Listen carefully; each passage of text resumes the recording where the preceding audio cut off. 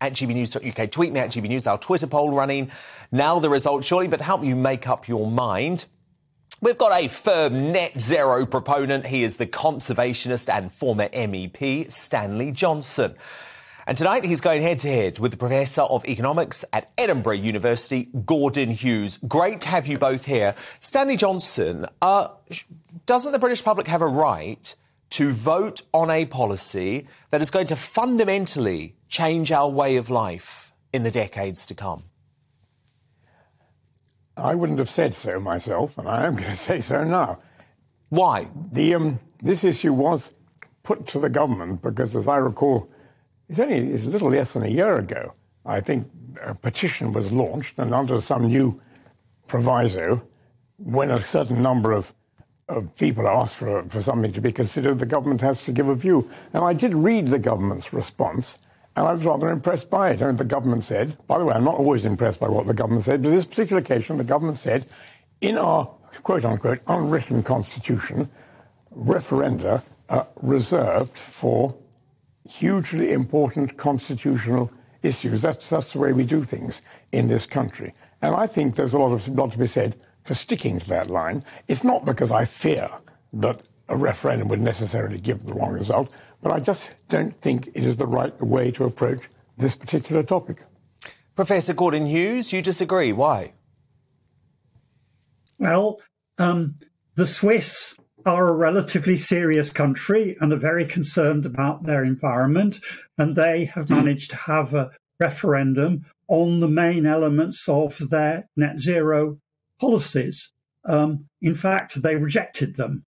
That shows that it is perfectly possible to have a constitutional arrangement by which very big issues of this nature are indeed subject to a referendum.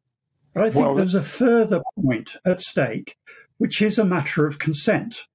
The original legislation was passed by a very large majority of Parliament, but with no discussion and with no serious analysis of the costs. If we are going to commit ourselves to costs that are probably in excess of 5% of GDP for the next 30 years, we really ought to have an active consent, not a passive virtue signaling. Yeah, because Stanley Johnson, we were hoodwinked, weren't we? This was just slipped into the Conservative Party manifesto. There was no genuine public debate. Labour didn't have any debate over it. The British public had no idea what they were going to do. Well, hold on, this is going to change our lives. Hold on, folks. I can remember way back in 2008, and 2008, the Labour government was in power. The Labour government introduced for the first time a target, a climate change target in our national legislation. It was the Climate Act of 2008. So it would be wrong to say this has not been a political issue. It has been a political issue now for almost 20 Stanley, can I give you an example? Years. Can I give you an example, Stanley? The other day, you caused quite a lot of consternation on a GB News programme with my great colleague Nana Acquer, because you pointed out that something British folk might have to commit to in part of the march to net zero is no longer being able to fly. I mean, we haven't consented to such a dramatic change to our way of life, have we?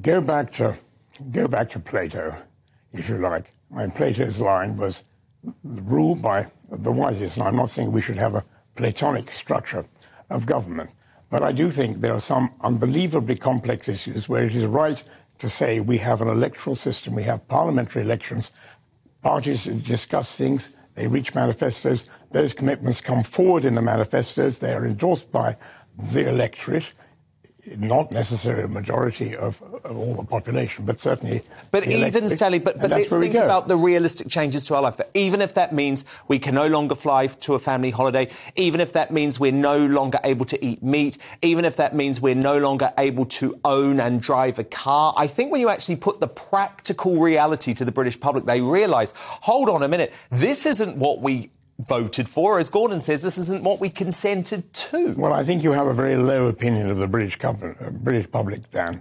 You really do. I do believe that when the British public gets absolutely aware of the situation, as indeed it is increasingly aware of the situation, I think you will find there are increasing numbers of people who are willing not to fly, who are willing not to eat meat, who are willing not to build, power. Well, I'm not willing to do any of that, Gordon Hughes. Are you?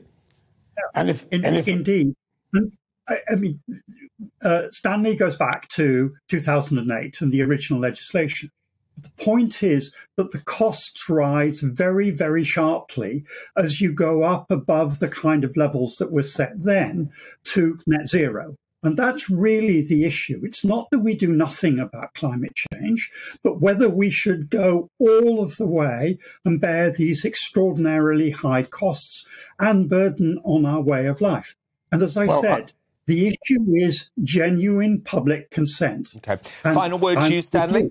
Final word for me. I don't want to be arguing at one side of the economics or another, but I do feel very strongly that people like Professor Das Gupta and Dieter Helm have done a huge amount of work on environmental economics, and they have pointed out that in the long run, the economic positives far outweigh the negatives. Okay.